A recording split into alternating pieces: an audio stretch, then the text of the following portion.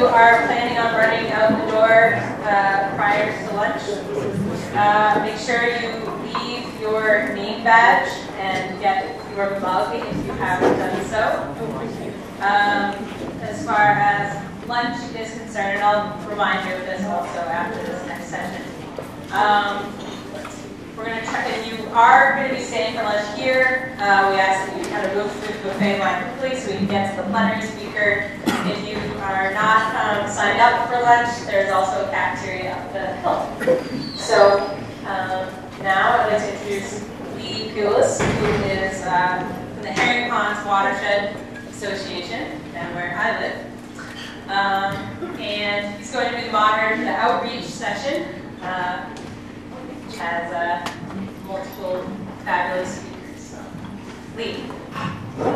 Okay, thanks very much. And I would have to say that I would thank the donors as well, especially for the conference, and Plymouth Plantation, especially for this wonderful venue that we have.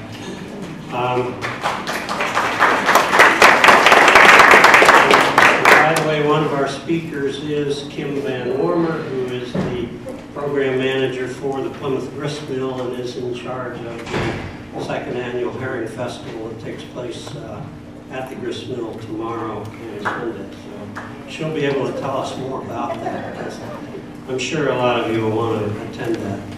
I'm Vice President and Education Chairman for the Herring Ponds Watershed Association, and we don't have a whole lot of donors to thank. We're all volunteer, very low budget, but we do have about 250 folks on our email list that are concerned about the watershed that we are volunteer stewards of. It is an area of critical environmental concern designated by the state, 4,500 acres, and it has a river herring run on it, which is the herring run used to stock adult alewives into the other runs in Massachusetts. So it has a counter right on the Cape Cod Canal. It's very accessible. It's a very simple river system and pond system in that has no tributaries. Great Herring Pond and Little Herring Pond are the two ponds that are connected by the Carters River, and they flow to the Cape Cod Canal through the Herring River.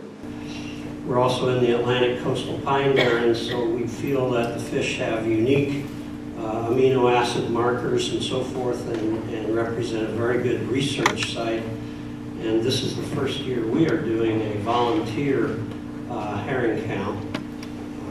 It's been done for 25 years with an electronic counter at the Cape Cod Canal, and now we're seeing, okay, they get in from the canal, how many of them get into the Great Herring Pond to spawn? So we're just beginning that, and so far we've had 2 weeks of volunteer counting going, and so far we have 0 fish. Very, very interesting thing, because to the north of us, to the west of us on the Cape Cod, etc., the fish are all running.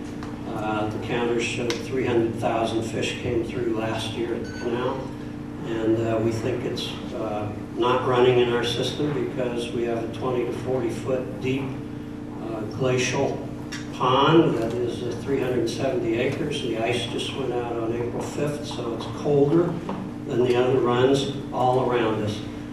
But that in itself would make it an interesting research site. Our panel today, though, is involved in outreach, and it's comprised of 3 diverse environmental educators, I would say, each of whom will describe how they are leveraging their outreach for increased impact. It's one thing to do outreach, our association does it, but when you can leverage that to reach more people and have more impact, that's what we want to talk about today, I think. More information is available of these folks, their backgrounds, on the conference website. I'll briefly introduce all of the panelists now, and then each will present their topic, followed by a question or two from me, and then at the end we'll have time for questions from the audience. Luann Conroy, first here, is a Plymouth South High School biology teacher who uses the Herring Ponds Watershed Stewardship Guide, which our association wrote, and it looks like this, and you can find it on the back table over there. She uses that in her classes with a study guide that she developed and freely offers to other teachers. And there are 20 copies of the study guide that Luann developed that go along with the stewardship guide on the table over there. Her assignment includes AP Biology, Environmental Science, Oceanography, and General Biology.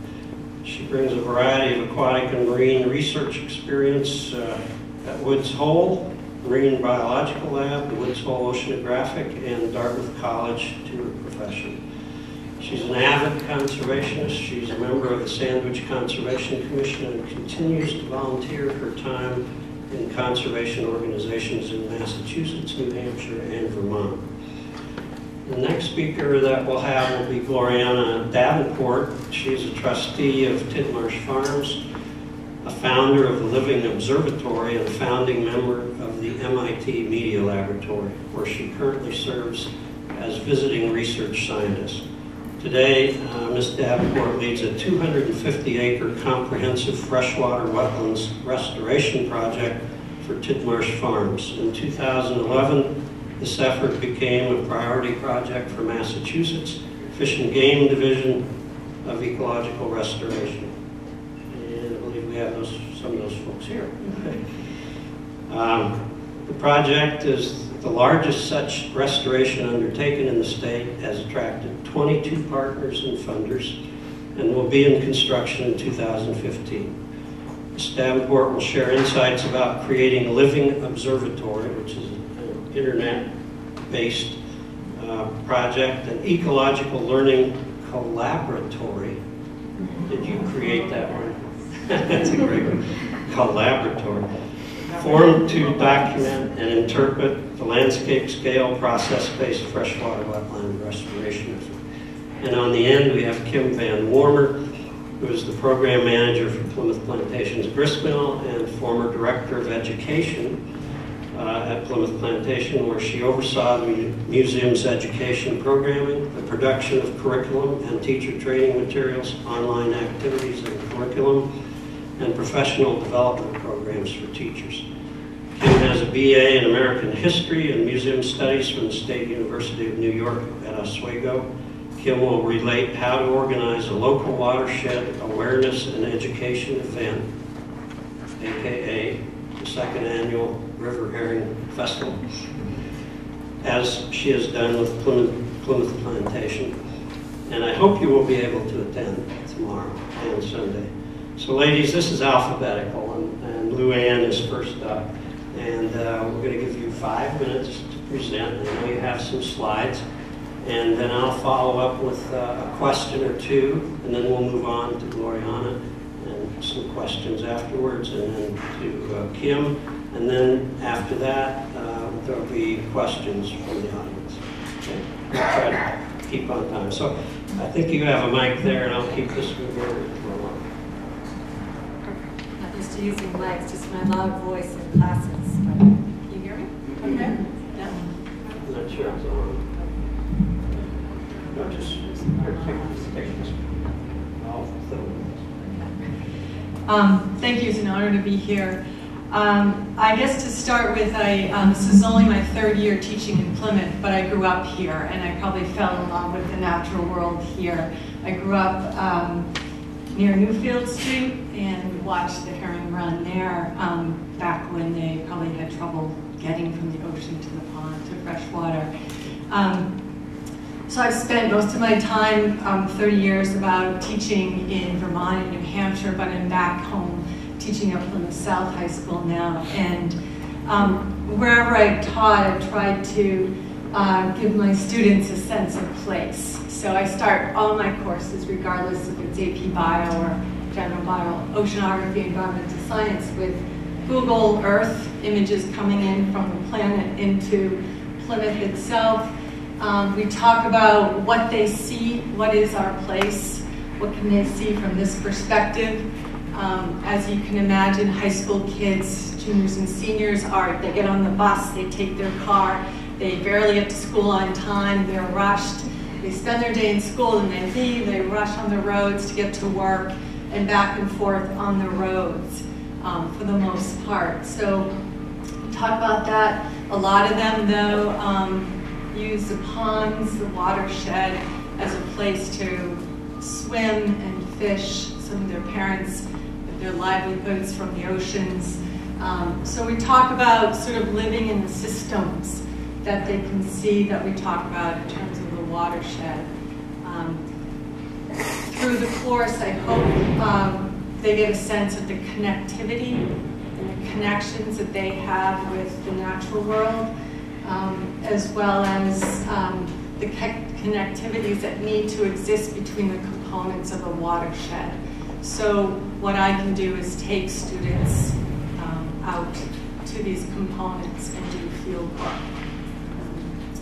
So that's basically my sort of role, and I think it's imperative, especially now, I've been teaching about 30 years, that we get kids outside to do science, connect them with their town through science. So that's how I design my courses. I use seasons and place. I don't know if you want to continue or pass. Yeah, why don't you continue a bit? I know you have some more slides, and you want to tell about how you use print materials in particular. Yeah, I tend to, I have textbooks, but I tend to take, for example, the Herring Ponds Watershed, so publications from organizations, some of them are here, the Pine Barrens Alliance, Manonet Center for Conservation Sciences. I utilize HUI and MDL publications and develop study guides so my students read those. And as you can imagine, teenagers don't necessarily sit down and read these.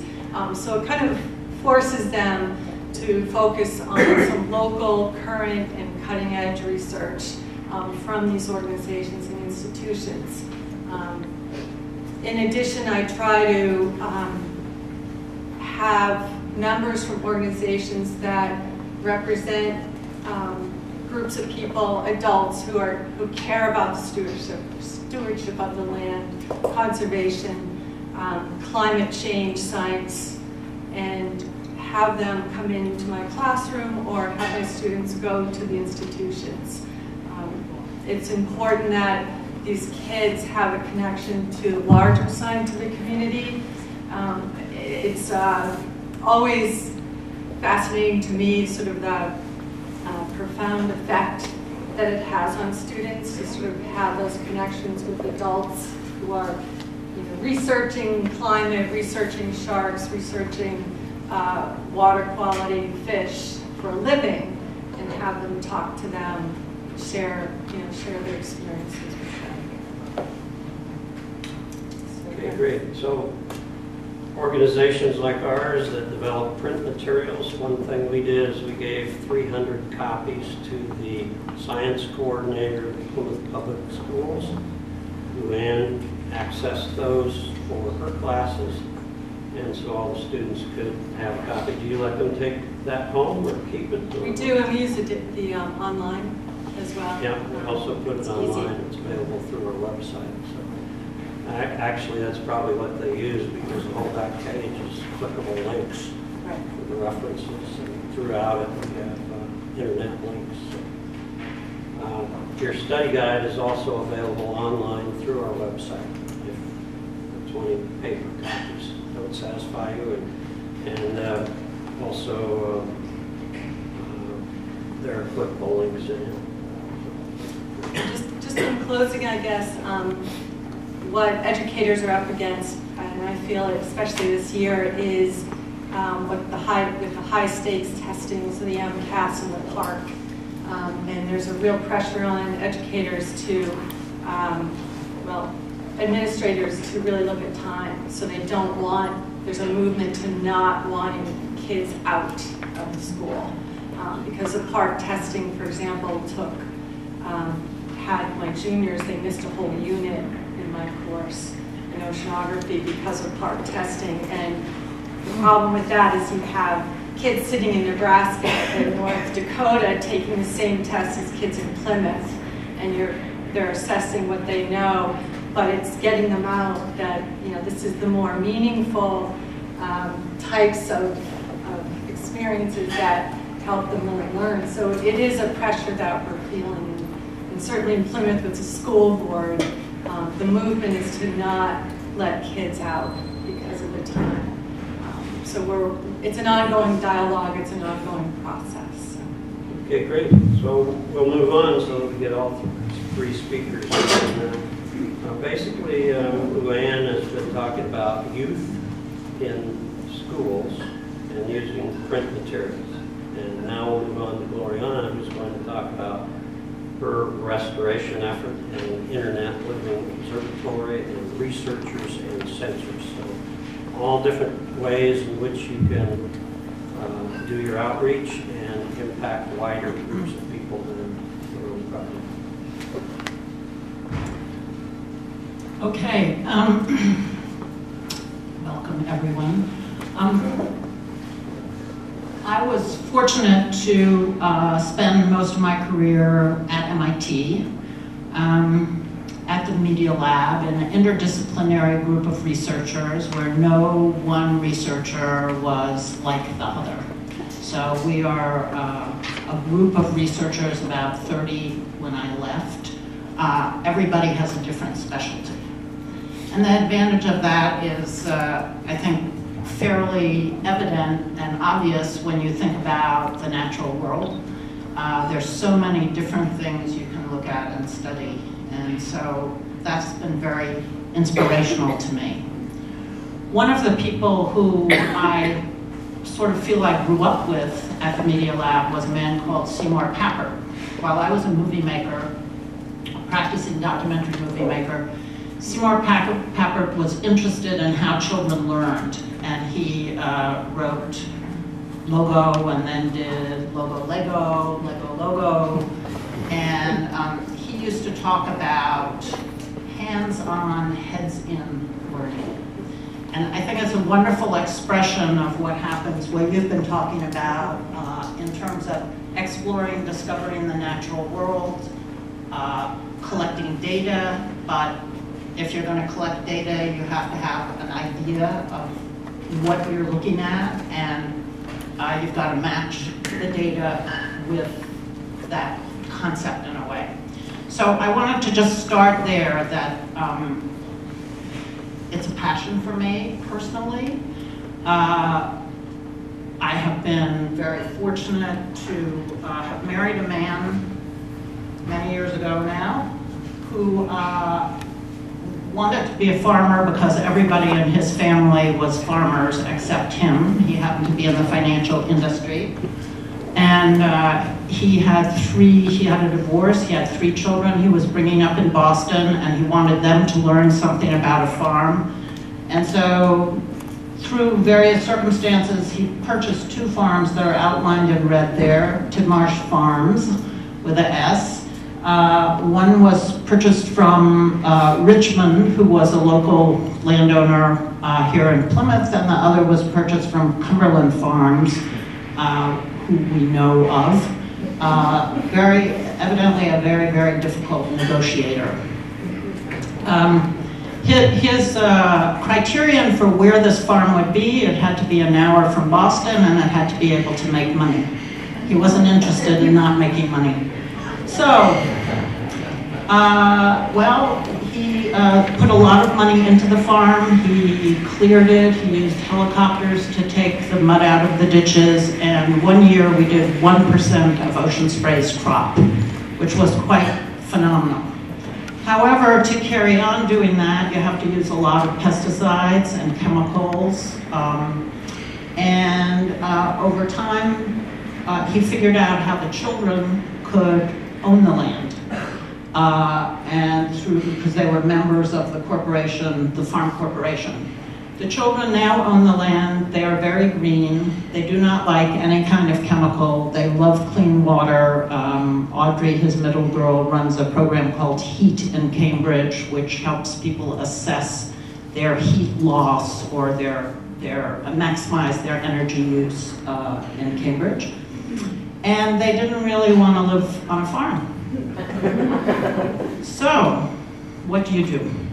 Now, in my parents' generation, you would leave it for the children to decide later after you're gone. But I thought, oh, that's a lousy position. Having been in that position, that's a lousy position to put kids in.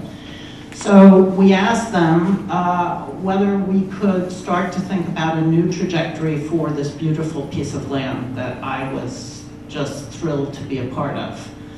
And through family discussions in 2008, and with the help of the Wildlands Trust, there's so many people to thank on this journey.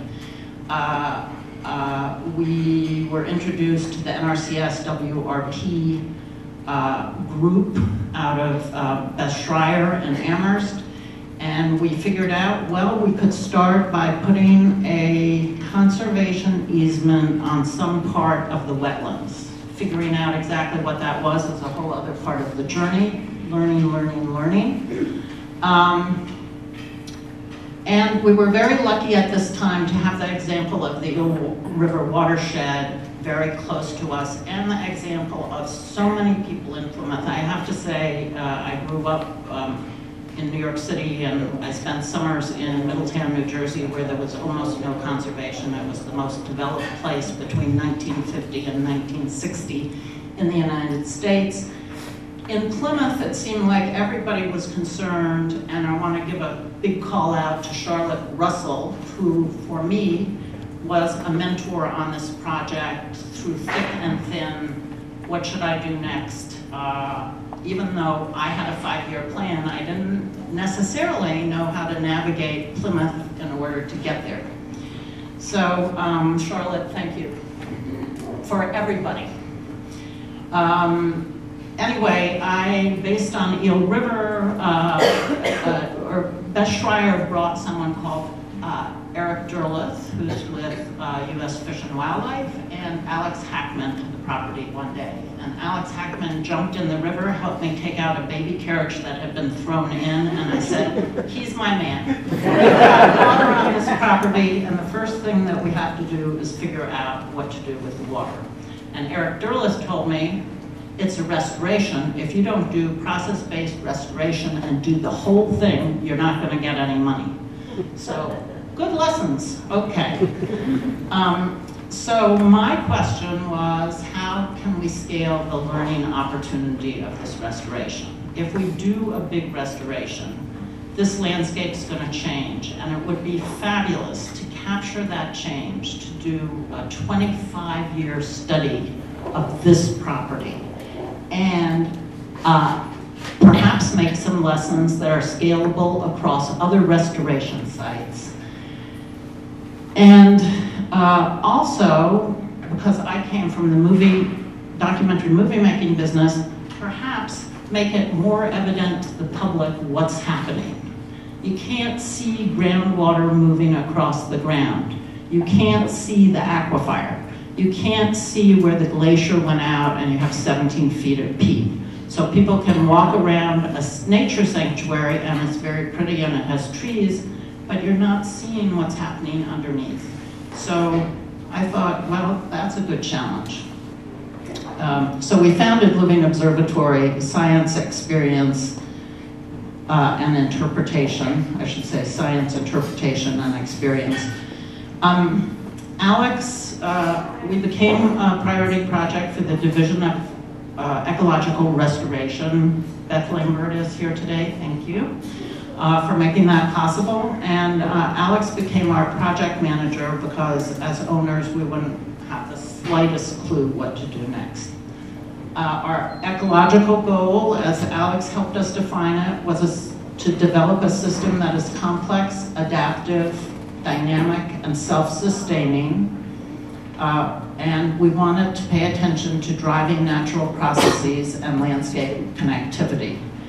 Now this fit with my idea of Living Observatory and hands-on, heads-on learning because I could connect with universities. That's what I do, that's the world I came from.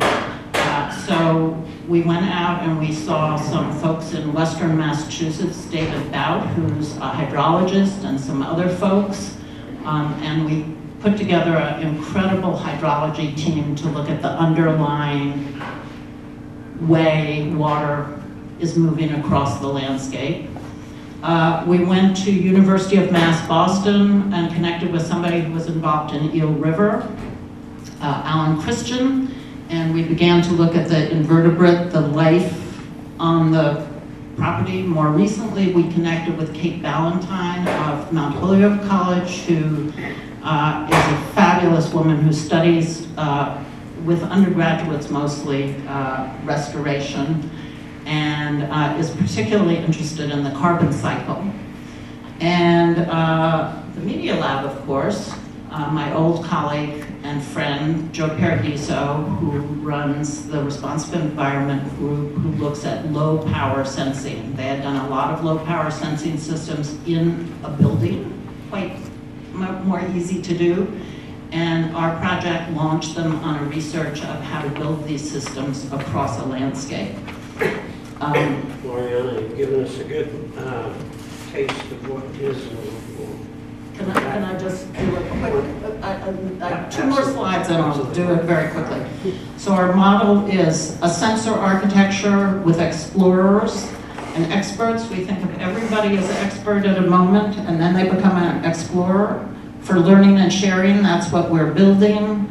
And you can participate. I can talk about that later. But I want to thank, because we have so many sponsors, I really want to put that page up. And I want to thank everybody who has been a part of making this project happen. It's a big property, and it would have been a shame to let it just be a dirt bike racing property.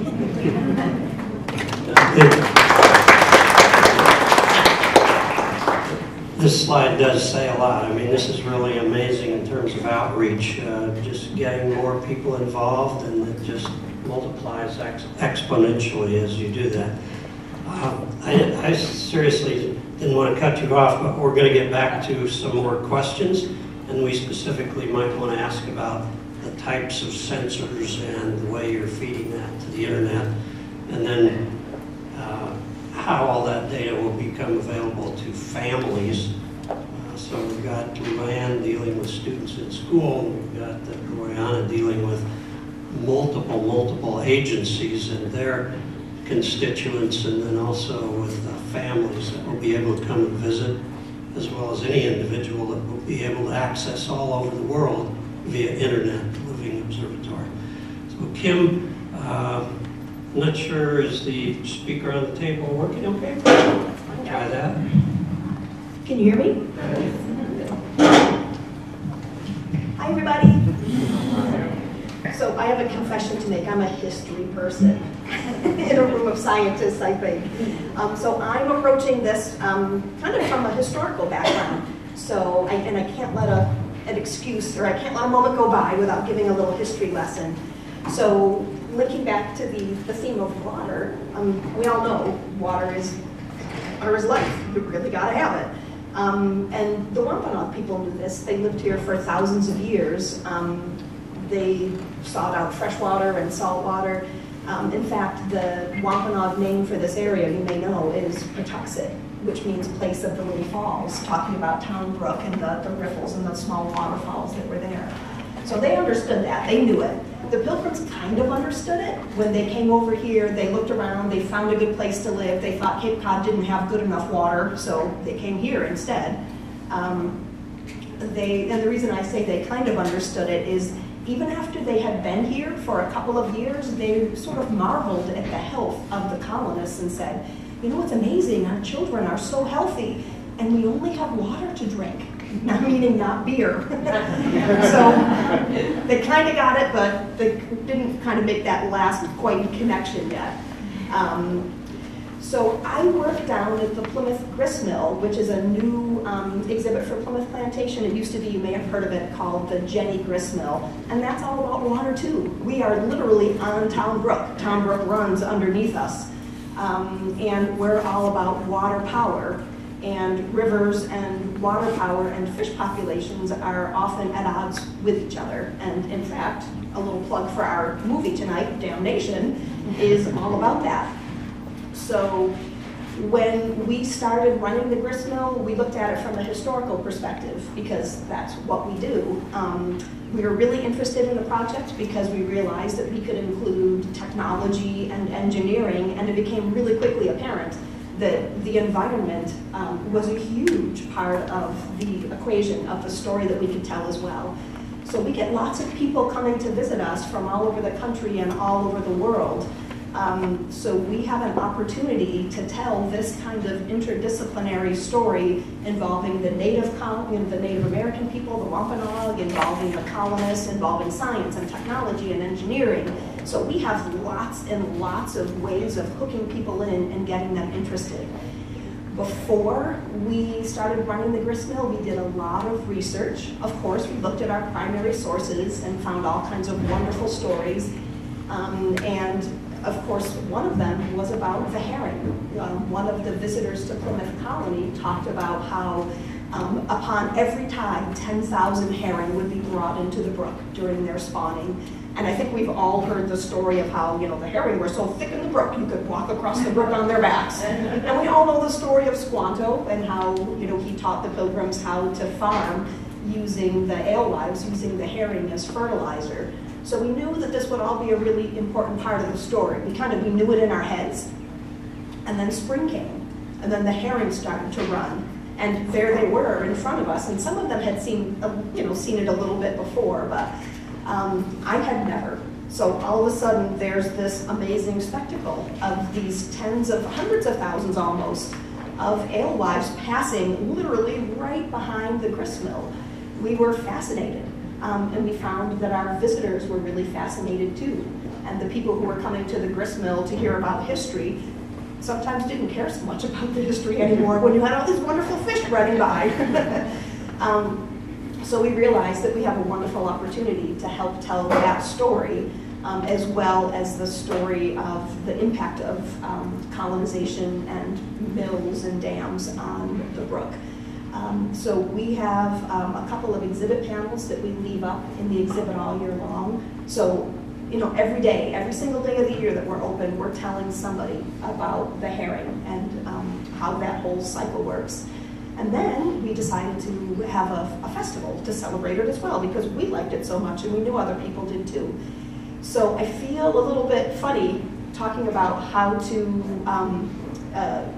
develop community partnerships and put on a herring run festival because we've only done it once. This is our second year, and last year there was torrential rain.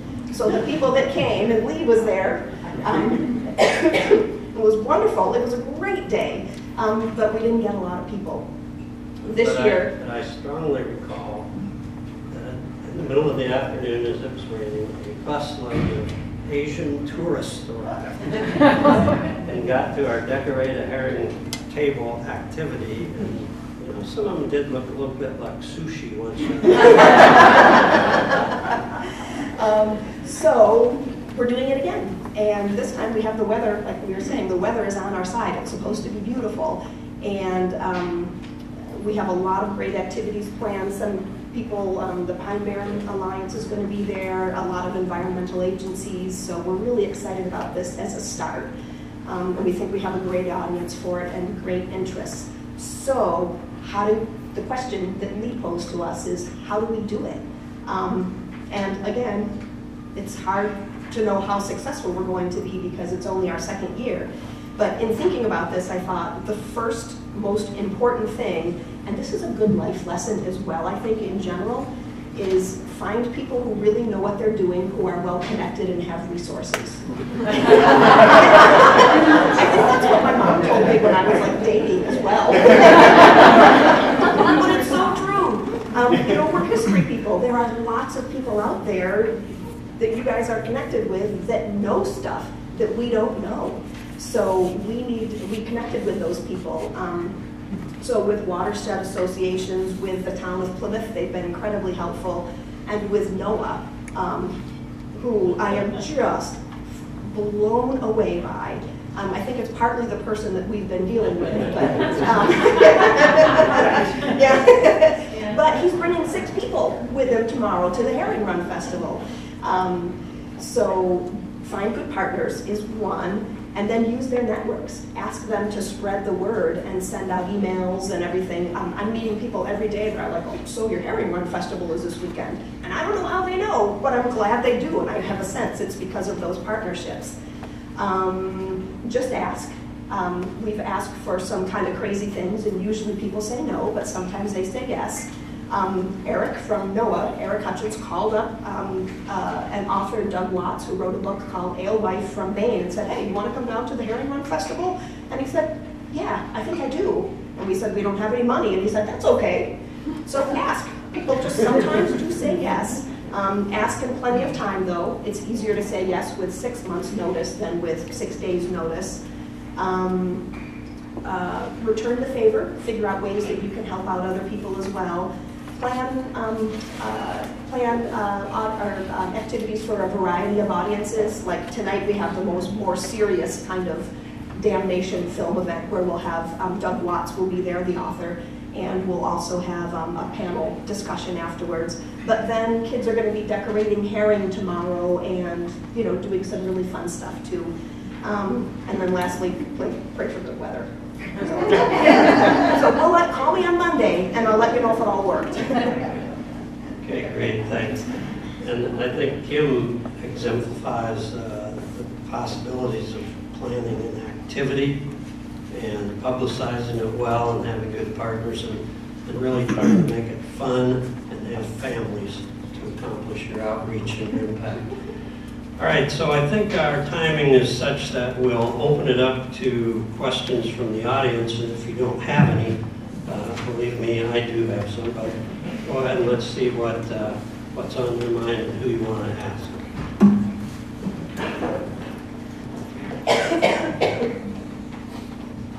Hi, my question is for you, Luann. I wonder if you've had any opportunity to engage the families, the parents of your students. I do. In fact, I send a letter out the first day of my course where I kind of outline a little bit of my background and why I take their children out to the ocean and in the rivers and hunt herons and forests with the kids and all that. And I invite them. I invite parents, people to come out. They have to get quarried. They have to go through all kinds of things from the school district, but they do. And so I'm lucky that way. And it's great. They usually are helpful and interesting. It's very important for me to have that connection with them. Any questions? This question is for Glorianna. Glorianna, I was wondering if you could describe some of the sensors that you're using and how people can explore that for themselves and where they can find out about those. So, is this on? Yeah. So we're developing a low power sensor network. It's largely powered by solar, although wherever we have AC, we use it.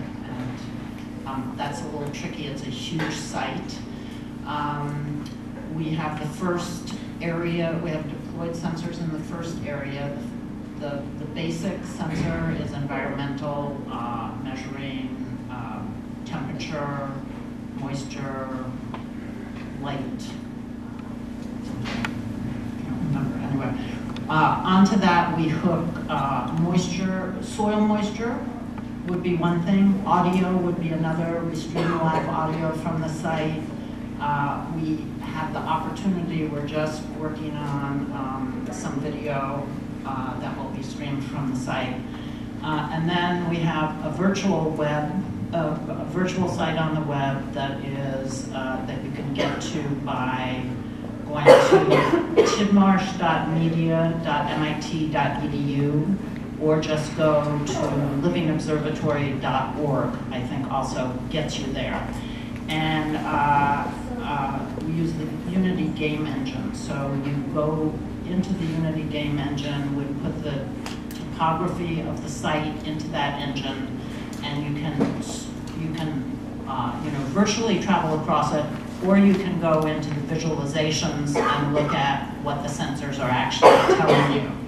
All of the data we collect and We're just now putting other data into that site. For instance, we've had sediment cores taken. The sediment cores are just becoming something you'll be able to see in the virtual world. All of the data is open. And all researchers working on the site have to provide packets of their data to us that are formatted in a particular way. In the earlier session, there was the discussion of how you get to some of this information. We're also building at MIT an API called Chain API, which will allow anybody to put any kind of data into it and make it much more visible to the web, because we see this as a problem, just a bigger problem. But so basically, if you go to the site, there are some little boxes that are distributed across the site. We're very interested in the micro in the micro image.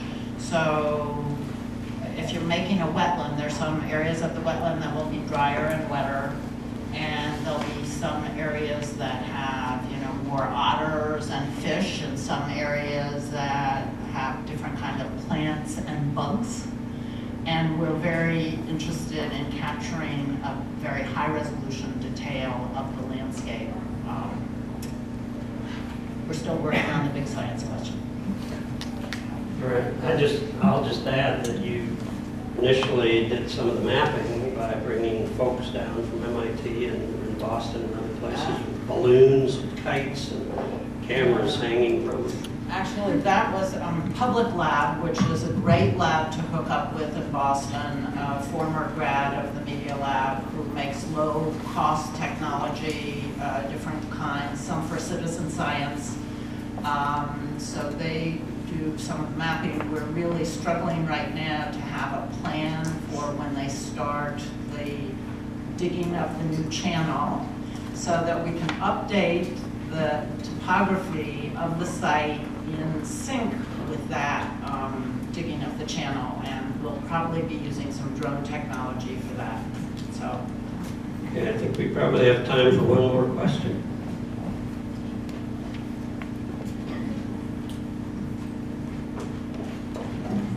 I have a question for Kim. How long ahead did you start planning for this? When did you plan for the next River Herring Festival? The day after next? Not long enough. That's the answer. After last year's, we were talking with some of our partners, and we were like, June, we're going to start planning in June. And then in September, we made the first phone call.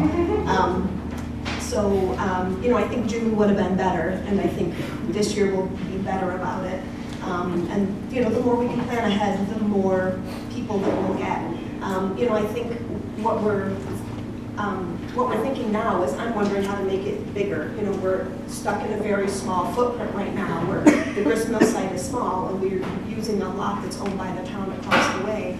But I would love to have it all along the brook so that kids can walk up, and there'll be stations all along the brook where here they test water quality, here they measure an ale life to see how old it might be, here they do a count. So I would love to see it throughout the whole thing with, you know, I think we can have different areas for different stuff. So it's going to grow, we're hoping, but I think the more it grows, the longer ahead we have to plan. Thank you. There is also a herring festival in Middleborough I'm aware of, and I think it was on the 10th and 11th of April, and I read a newspaper account. I hoped to get over there, but I didn't, but I read that they had 7,000 people. Is there anybody here from that? Yes, there were tons and tons of people and lots of fish. That fish and 10 minutes count. That's really interesting because in our run, the fish haven't even started yet. Okay, we have 1 minute left. I guess we'll do one more question. Y'all just want to get on meeting with these people individually and then lunch. Okay, good enough. Thanks.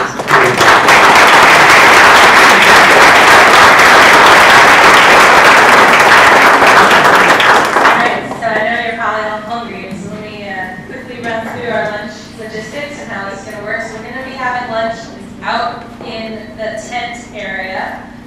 So if you were signed up for lunch, it'll go out and we'll ask that you kind of speed through the buffet if you can. Try to get through and seated in about half an hour.